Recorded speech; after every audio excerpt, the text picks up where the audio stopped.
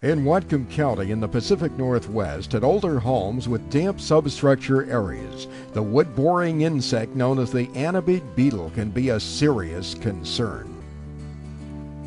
Tiny shot-sized holes in lumber are a sign of past or present wood-boring beetle activity.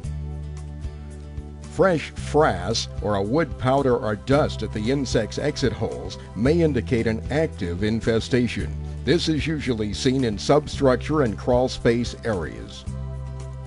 Insect larvae live deep inside wood, and the pest, if ignored, will reinfest for generations until the lumber is completely destroyed.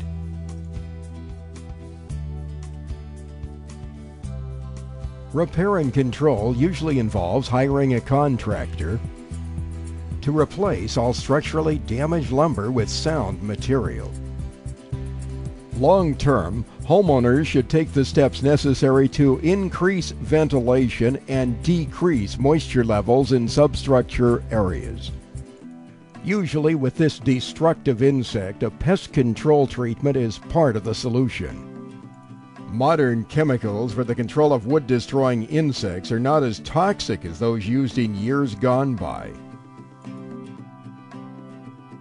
The insect is smaller than a grain of rice, but damage from an Anobiid beetle infestation can be widespread and costly to repair.